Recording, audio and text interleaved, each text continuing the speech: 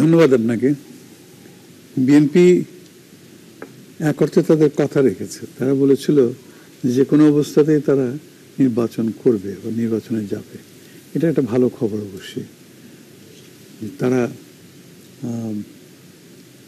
ঐক্য ফ্রন্টের সঙ্গে যোগদান করেছে, আবার নিজেদের অস্তিত্ব বজায় রাখার জন্য নিজেদের প্রার্থী দিয়েছে।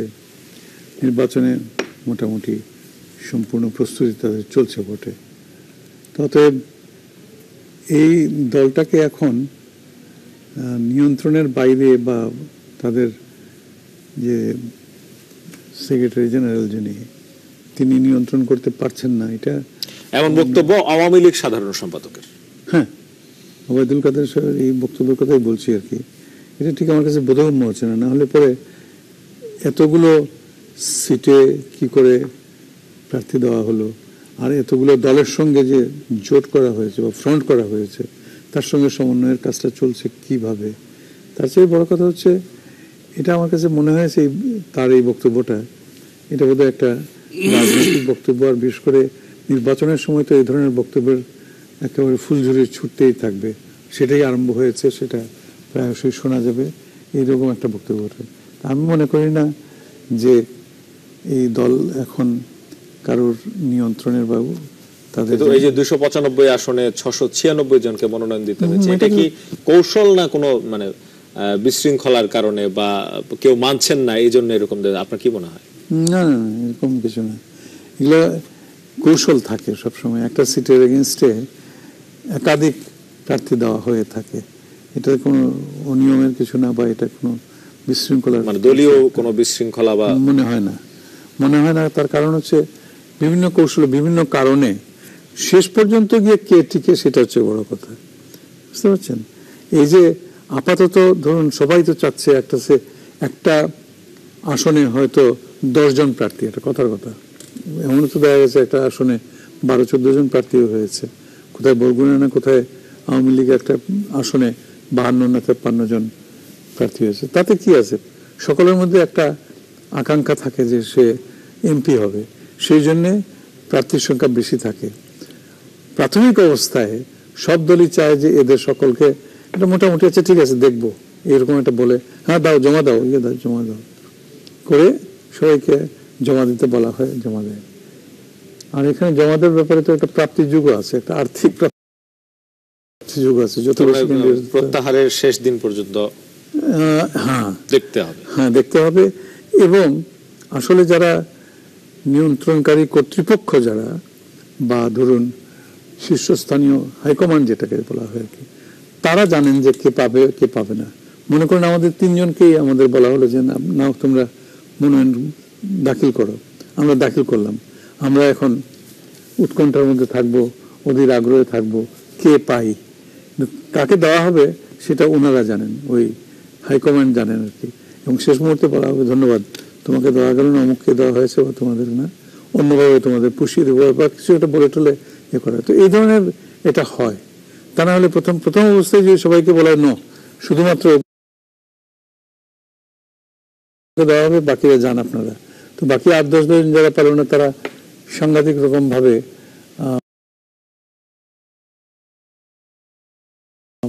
মানে মর্মাহত হয় বা উত্তেজিত হয়ে পড়তে পারে। প্রসঙ্গটাতেই আপনাদের জনাব রশিদ আসকারী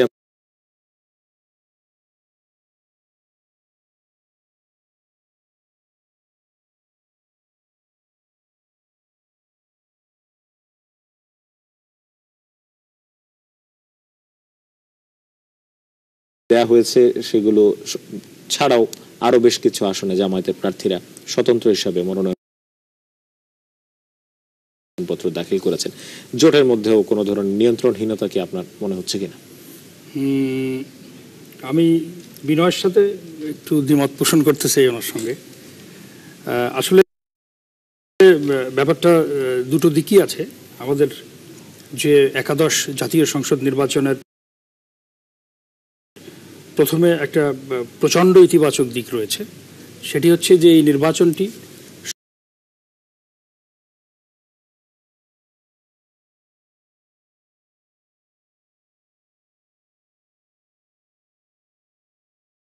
এটাকে এই রকমের 3 গুণাবলী সম্পন্ন করতে বিএনপির অবদান রয়েছে, সেটি অস্বীকার করা যাবে না। কিন্তু বিএনপির মধ্যে যে একটা মেস তৈরি হয়েছে, এই মেস তৈরি হওয়াটা তার কিন্তু অনেক জ্বলন্ত দৃষ্টান্ত আমরা দেখতে পাচ্ছি। ওয়াইদুল কাদের সাহেব আমার মনে হয় যে ভুল বলেননি। যদি আমরা একটু দেখি যে পরপর 2 টার্ম আওয়ামী লীগের কনজিকিউটিভ যে পিরিয়ড, তার আগে তত্ত্বাবধায়কের সময় 2 বছর, প্রায় 12 বছর বিএনপি দলটি ক্ষমতা থেকে বিচ্ছিন্ন।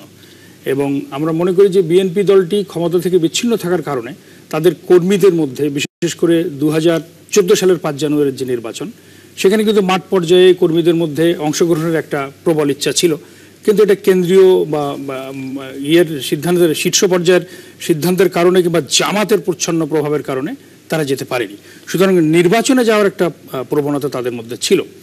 তারপর তারা নির্বাচনে যাওয়ার সময় বিশেষ করে প্রথম দিক থেকে বলে আসলেন যে তারা নির্বাচনে এই শর্ত দিলেন, সেই শর্ত দিলেন, এই শর্তগুলো মানা না হলে তারা যাবেন না। এই জন্য কিন্তু দেশবাসী বুঝতে পারেননি যে তারা শেষ পর্যন্ত কী করবে।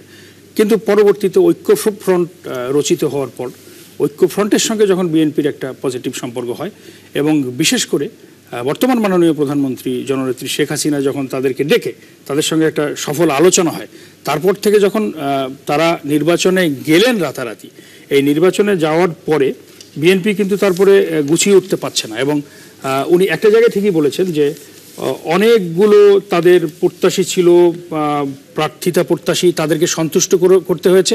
এবং এই জায়গাটা আমি আবার নেতিবাচকভাবে দেখব, যাকে চূড়ান্তভাবে রাখা যাবে না তাকে প্রথমে যদি আমি প্রত্যাশা দিয়ে রাখি, তো তার মধ্যে তো আরও বেশি ক্ষোভের সঞ্চার হবে।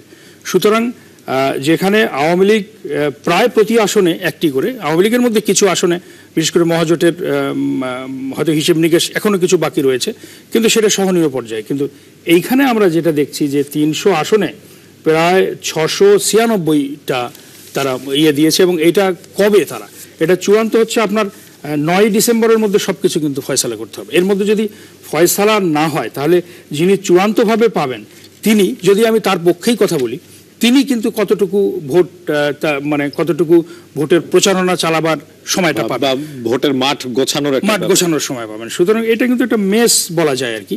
এবং এটা যে একটা মেস, আমি খুব ভালো ভাষায় বলতে চাই, একটা কি বলবো, টালমাটাল অবস্থা, সেটা কিন্তু নানা ধরনের কথার মধ্যে দিয়ে তাদের আসছে।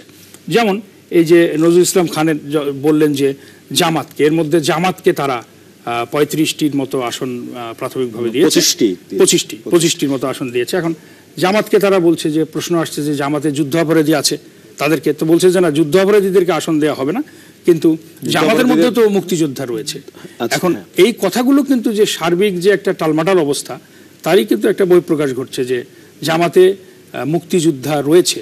এটি আমার মনে হয় যে কাঁঠালের আমসত্ত্বের মতো একটা ব্যাপার, যে এটা কাঁঠাল কিন্তু এর মধ্যে আমসত্ত্ব রয়েছে, কাঁঠালে কখনো আমসত্ত্ব থাকে না। এবং মহান মুক্তিযুদ্ধের বিরোধিতাকারী 1 নম্বরের দল হচ্ছে জামাত। সুতরাং জামাত যারা চেতনাগতভাবে করে তারা কিন্তু কখনো মুক্তিযোদ্ধা হতে পারে না বা মুক্তিযোদ্ধা ছিল না, এরকম একটি উদাহরণে নেই। আবার দেখেন যে জামাতের যে চারিত্রিক স্খলন, তারা জামাত করে কিন্তু তাদের যে গঠনতন্ত্র ইত্যাদি রয়েছে সেগুলো বাদ দিয়ে কিন্তু জামাত ধানের শীষ নিয়ে নির্বাচন করছে। সুতরাং জামাতের ধানের শীষ নিয়ে নির্বাচন করা, আবার বিএনপির জামাতকে যুদ্ধাপরাধীদের দিকে ভোটে জেতার স্বার্থে ওই দিকে ঝুঁকে পড়া, এবং সর্বোপরি যারা ঐক্যফ্রন্টের যারা নেতৃত্বস্থানীয় আছেন, বিশেষ করে শ্রদ্ধেয় ডক্টর কামাল হোসেন সহ যারা নেতৃস্থানীয় আছেন, তারা কিন্তু আজীবন রাজনীতি করেছেন প্রগতিশীলতার, মুক্তিযুদ্ধের চেতনার, এবং বঙ্গবন্ধুর ঘনিষ্ঠ সহচর হিসেবে নিজেকে বিকশিত করে তুলেছেন। এদের সঙ্গে এই যে জামাতের এবং বিএনপির কি বলবো আমি, যে এটা হচ্ছে আপনার 20 দলীয় জোটের সঙ্গে ঐক্যফ্রন্টের যে একটা কম্বিনেশন, এইটাকে আমার কাছে খুব অ্যাপারেন্টলি উইয়ার্ড মনে হচ্ছে। এবং এই কম্বিনেশনের ভেতরে না আছে কোনো আদর্শগত সংহতি, শুধুমাত্র একটা অ্যান্টি আওয়ামী লীগ একটা সেন্টিমেন্ট প্ল্যাটফর্ম তৈরি করা, এবং অ্যান্টি আওয়ামী লীগ একটা সেন্টিমেন্ট তৈরি করার মাধ্যমে আওয়ামী লীগকে হয়তো নির্বাচনে মানুষকে বিভ্রান্ত করে তাদেরকে বিপর্যস্ত করার একটা, আমি বলবো যে একটা প্ল্যাটফর্ম ছাড়া আর এটি কিছু নয়। সুতরাং এটার মধ্যে এখন পর্যন্ত কোনো সুসমন্বয়, আদর্শগত সংহতি ইত্যাদির কোনো কারণ আমার কাছে